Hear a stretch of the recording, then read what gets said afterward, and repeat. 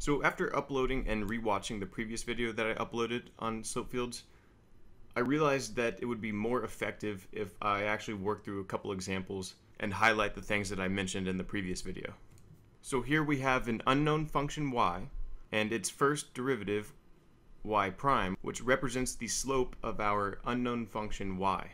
And in this example, we're going to be using a slope field to plot the actual solution to this differential equation. So here I have a plot, an xy plot, and now let's just go ahead and plot the slope vectors at a bunch of different points. So when x or y is equal to 0, we get a slope of 0 because x and y are being multiplied together.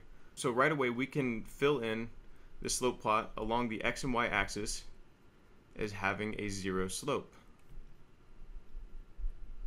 So let's just go ahead and enter in 0 slope vectors up and down the y-axis and across the x-axis.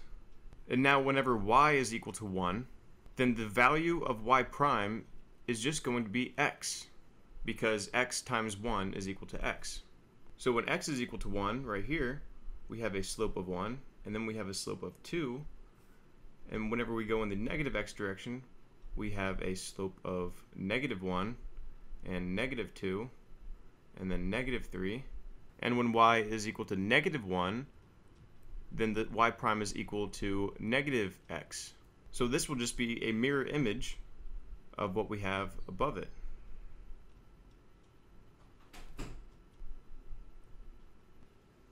So now let's consider the case for y is equal to 2. This means that the y prime, or the slope of y, would be 2 times x. So it just scales each of these vectors by a multiple of 2. So now we've got this, and then this, and in the other direction, something like that. And now we can kind of see the pattern that's happening. And as we go up and down, the slope just continues to steepen. So I can just kind of fill this out right now. And what we get is a slope field that looks somewhat like this. It's not drawn perfectly, but you guys get the idea. So if I wanted to plot any solution to this differential equation, I can start wherever I want and then just follow the slope vectors.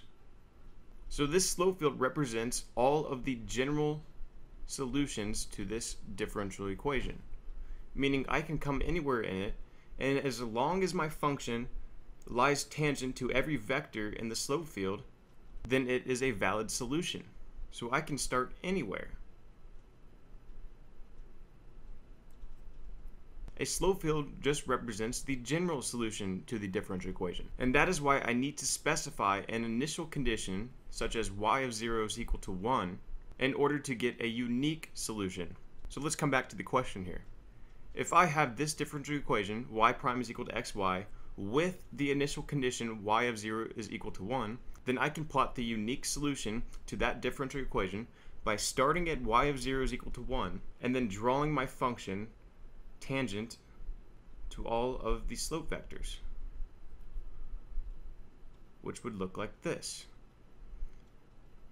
So even though we don't have an analytic solution to this differential equation because we didn't use calculus to solve it, we still have an idea of the behavior of this function by plotting it using a slope field.